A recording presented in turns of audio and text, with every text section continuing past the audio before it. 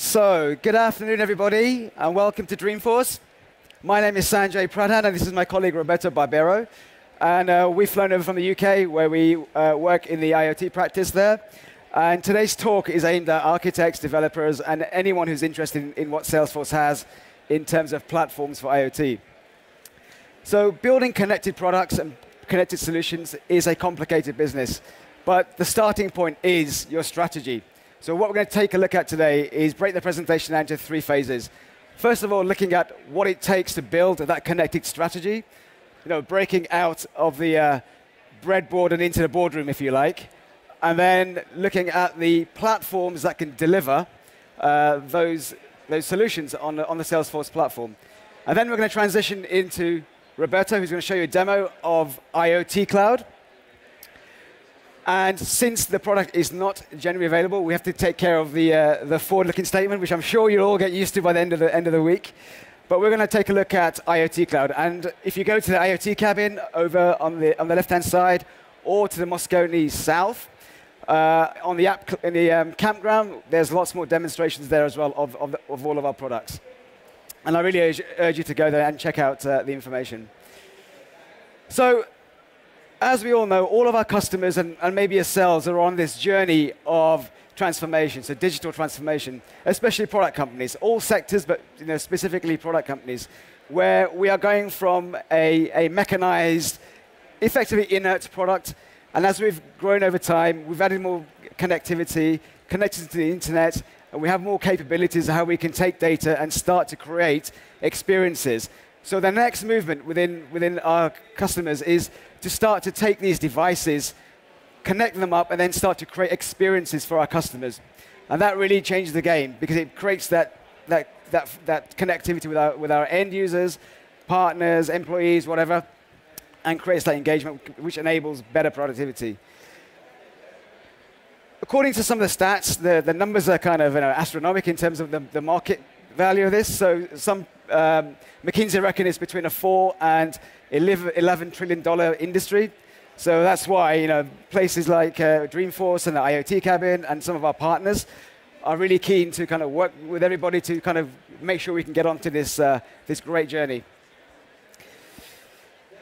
So scaling IoT is really kind of a 3-phase thing, right? So of course, scalable platforms. We need to scale to billions of events, right? So that's a given with Salesforce.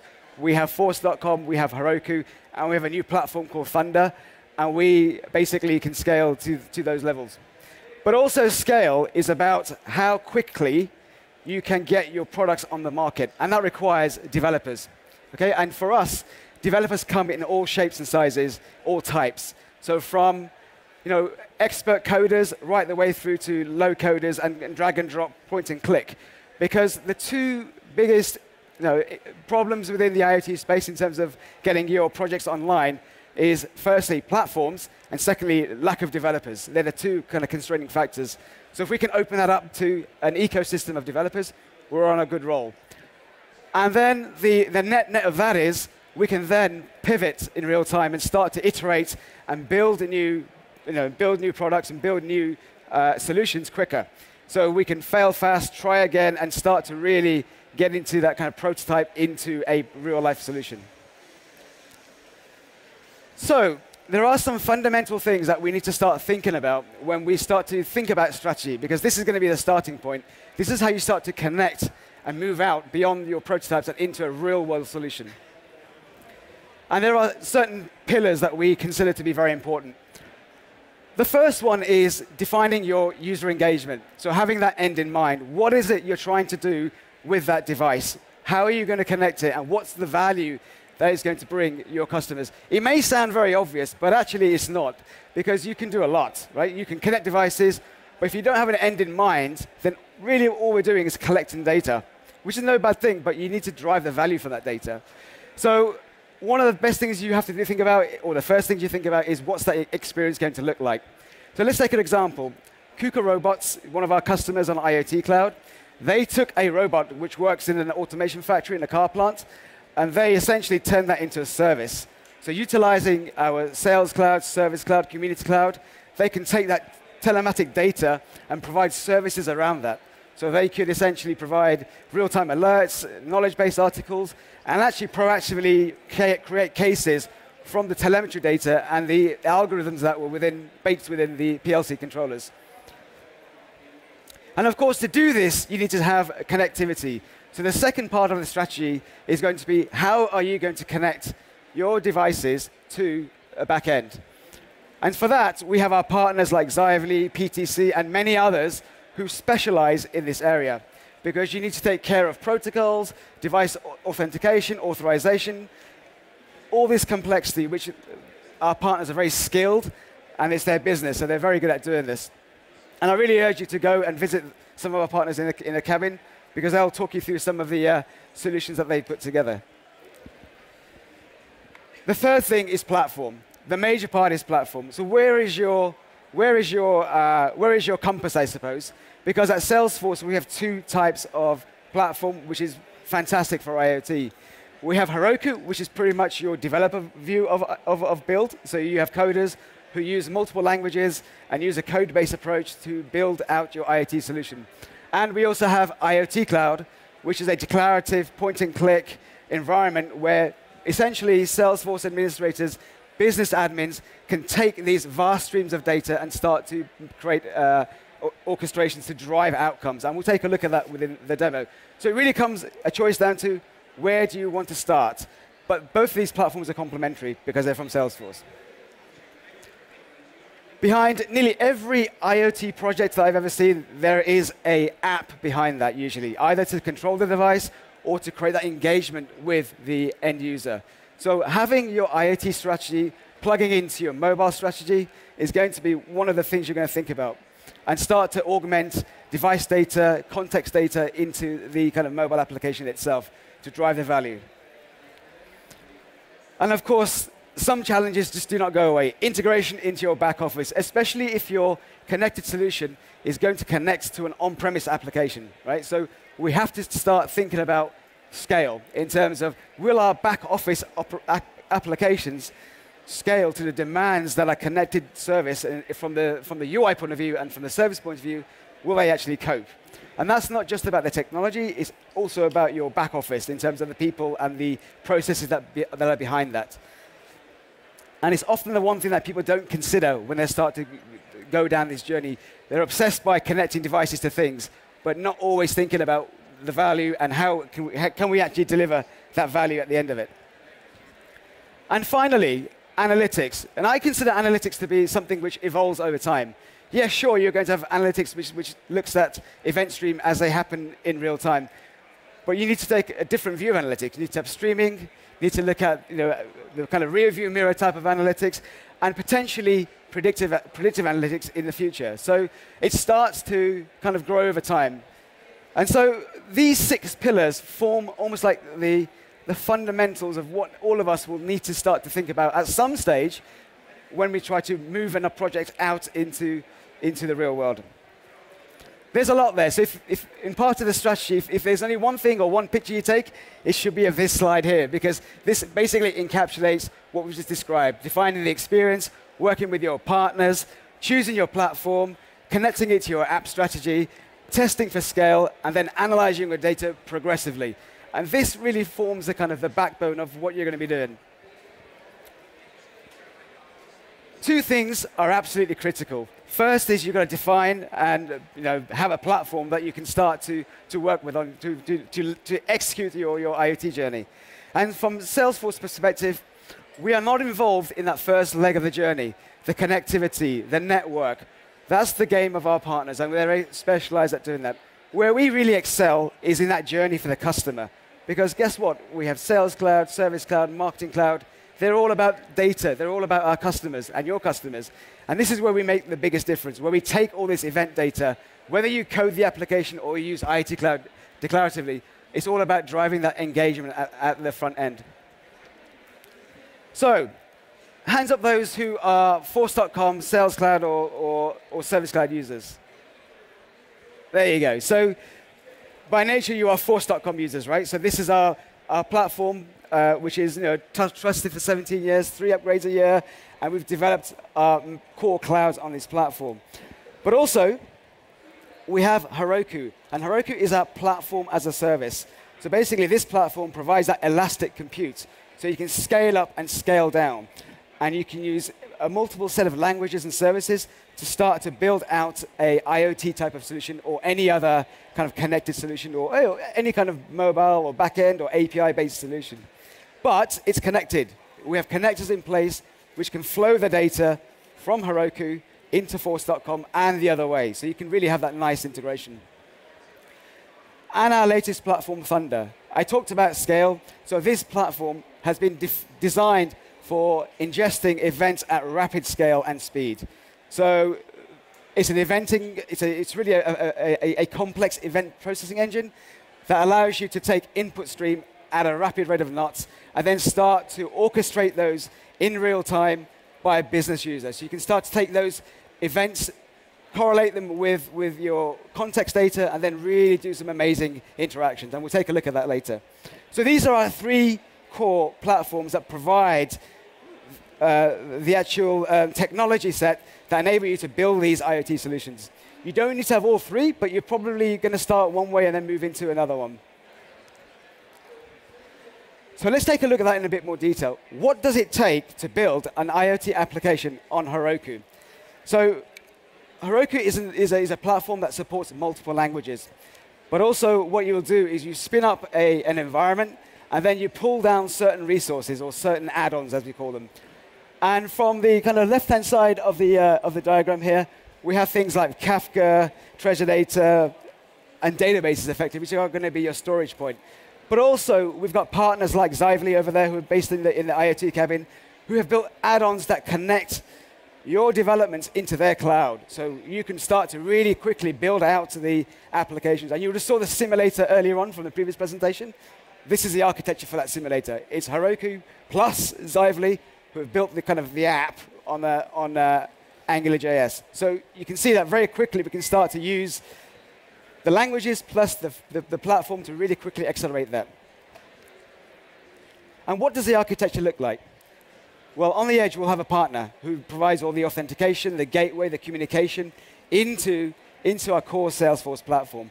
And within Heroku, we will basically create dynos with the add-ons, and then we'll basically start to process those events as they come into your application. And then using some of the out-of-box connectors that we have within Heroku, we can start to push data into Force.com and retrieve data back from Force.com. So you connect the device through your app into Salesforce. And that provides that nice architecture for building out your solutions. As I said before, if you go over to the IoT cabin in Moscone West and Moscone South, you can get more ideas about kind of the apps that have been built and see our partner demos that are already there.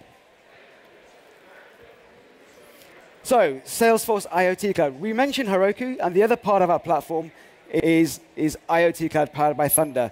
And Thunder is our underlying technology, Lambda architecture, if you like, which provides that kind of scale and provides that kind of horsepower to deal with billions of events. So this platform is really the kind of the Rolls-Royce for ingesting billions of events in a specific use case. And it's a rapid application platform. So really, it's about a low-code environment. It's really for developers, for business users, administrators who want to take that event data raw from sensors, and then, or actually data streams of any type, and then use the context of the customer, the asset, the product, or whatever it may be, analytics even, and then start to create that engagement, all in the browser, all in real time. So you start to build out your models, start to test them, and then deploy them. And it's built on our platform called Thunder, which is been architected to kind of go for billions of events per day. One of the key, I suppose, value of this particular platform is the fact that we spent a lot of time in the UI, because we're almost hiding away from the underlying infrastructure of the Lambda architecture, and all of the interaction happens in a really beautiful user interface, where you connect the event streams, you create your business rules and your profile rules, and then start to drive your actions into Salesforce or any other platform. And this is what it looks like. So the architecture basically works on speed and scale. So we have this concept of inputs. So we take inputs from multiple sources, so HTTP, Azure Event Hubs, FTP, and basically we can ingest that at vast scale. But the real benefit of the platform is that we can then start to use context data and wrap the event data with that context. So you can have the asset information, the customer information, their SLAs, if they're a good customer, if they're a bad customer, if they're a red account, all that information can come in, which allows you to build a journey. And that journey is effectively a workflow based upon a state machine, which really models an eventing architecture much more cleanly than a standard workflow. And what that means is we can then business users can then start to orchestrate actions into either Salesforce or anything that supports an API. So anything that has an API, you can basically just connect to it and start to drive an action. So we've got examples of where we connect to Azure, Twilio, Slack, and all kinds of different demos that you'll see in various demonstrations dotted around Dreamforce. So with that, I'm going to hand over to Roberto, who's going to take you through the next stage of the presentation. Thank you very much, Sanjay. So it's time to see a little bit of this in action. I don't know how many of you have already seen Thunder over there in the IoT cabin. I think that the best thing you can do after this is go over there. Both Sanjay and I will be, and we would love to show you in more detail what we have there. But let me just go back to this one.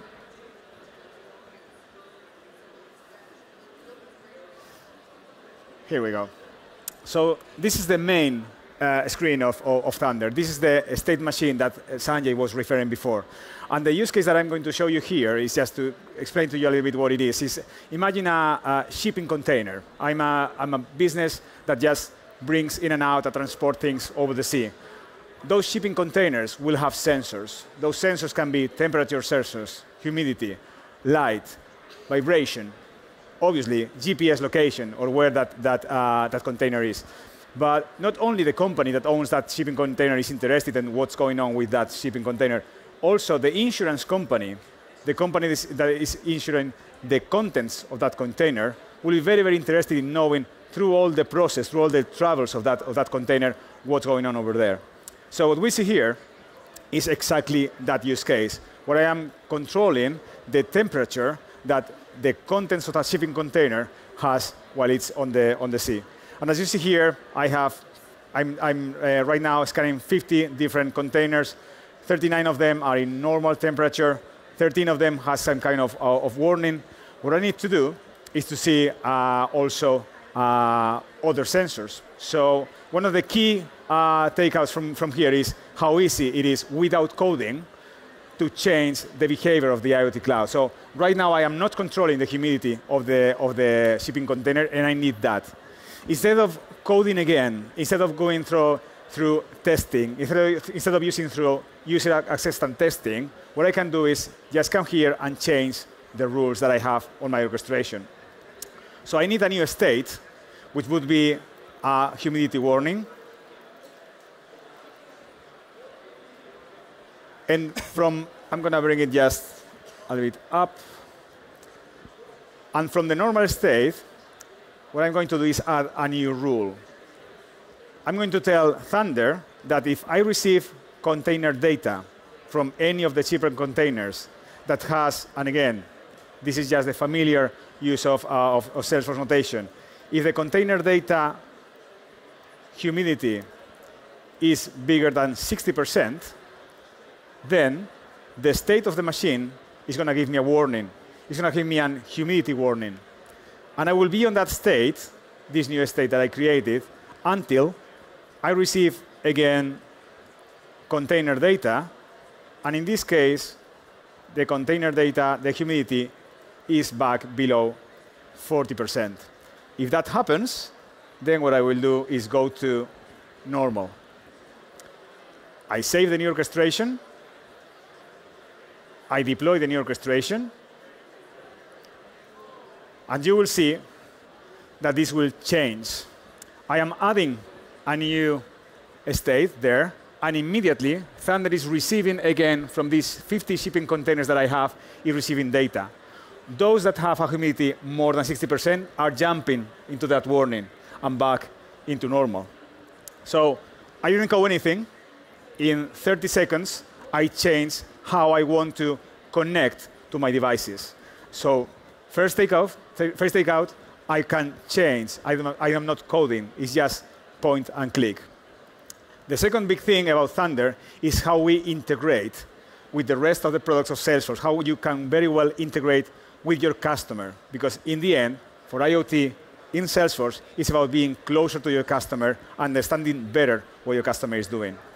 So here, in my case, my customer, which is an insurance company, in case that there is a big problem, imagine we are in the sea, there is a storm, the containers start to shake, start to vibrate, and the contents are electronics, which are very, very sensitive to vibration.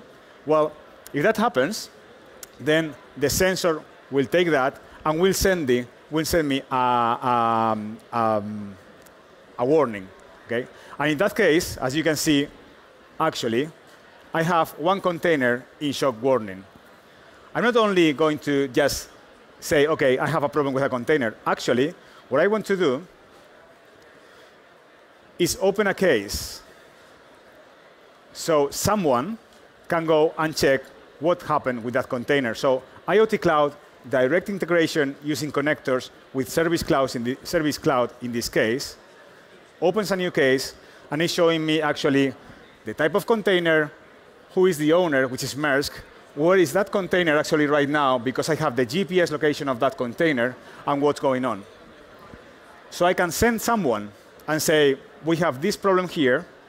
I can send someone to check what's going on. So the case will be in a working status. And if I am fast enough, you will see that I will move from shock warning to in review. That container, someone is going to look that container. What happened? Is it OK? Is it not? The policy that I have on that container is void because it has had these vibrations. And in the end, I will make a decision. Everything was fine. It was just a false alert. So I will close the case. Everything is fine.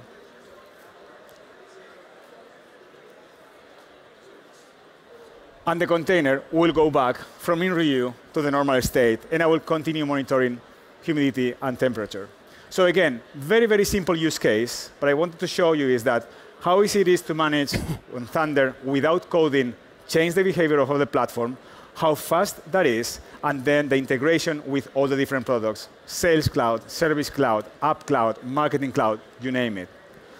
I just want to show you just one more thing. Today, we are working over there in the IoT coming with our friends from High Robotics.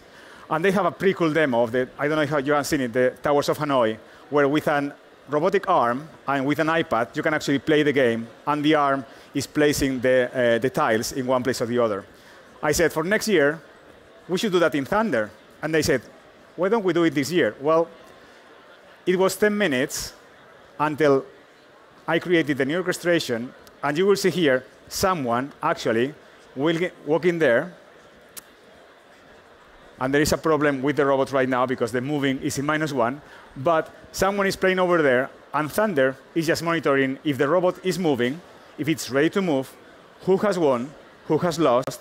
And when the robot is resetting to the first state, it goes back to the ready to set up. So very, very quick way of just having that integration between the real world, between the IoT world, and your customers. Do you want to quickly show the rules engine and how you connect to Salesforce? Yeah. So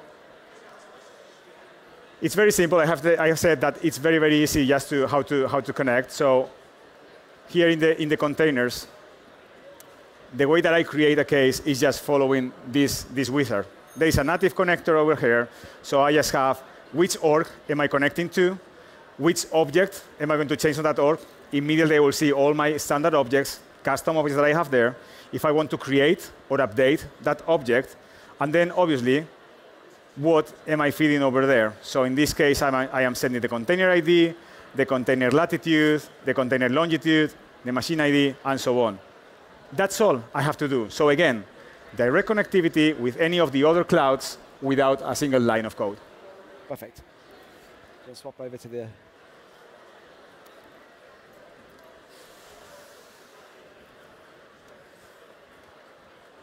Right, so we have a lot of customers who have built IoT solutions on our platforms, both IoT Cloud and on Heroku. So New England Biolabs are over there with the Zively team, and they've built connected fridges. Emerson's one of our IoT Cloud customers who've built a really cool thermostat, a connected thermostat with an experience.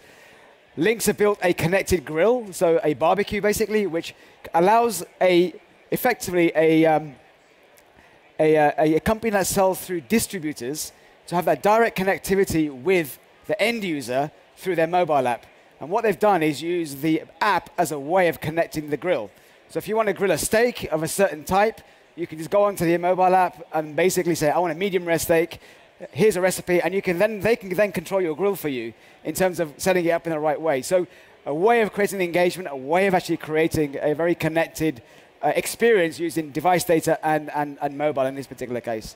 Right the way through to KUKA, who have basically turned robots into a service, effectively. So they've taken a device, a very complex device, and have enabled it to be part of a new business model. So putting it all together, we have a lot of choice with our platforms. Okay, so we can do a lot of things, and not everything has to be done from day one. We can progress this because our platforms work together, and you can introduce these over time. So on the top right-hand corner, we have all of our events, from devices, from customers, from event streams, and it could be anything. It could be log files, right? It doesn't have to be sensors. So when we think about IoT, the mistakes people make is they automatically think it's some sort of Arduino or whatever it is. But you can get as much intelligence from customer data from a CRM system or your internal systems and stream it into IoT Cloud and use it as an input. Once it comes into our platforms, you've got choice. So you're either going to build a solution in Heroku, so you can go the developer route that way, or you're going to push events directly into IoT Cloud powered by Thunder, as Roberto showed you earlier. But all of our platforms are connected. And if you go the Heroku route, you have a bit of an advantage because you may have other things you're going to build alongside your connected application. So you may build a website, you may build a mobile backend as a service, you may build validation routines, other applications which surround your IoT application. And then once you've got your architecture set up, you're good to go because we have the connectors back into our core platforms, Force.com, which drive the backend, which drive the business processes directly from the connected device right the way through to a workflow or an execution of anything you want to do.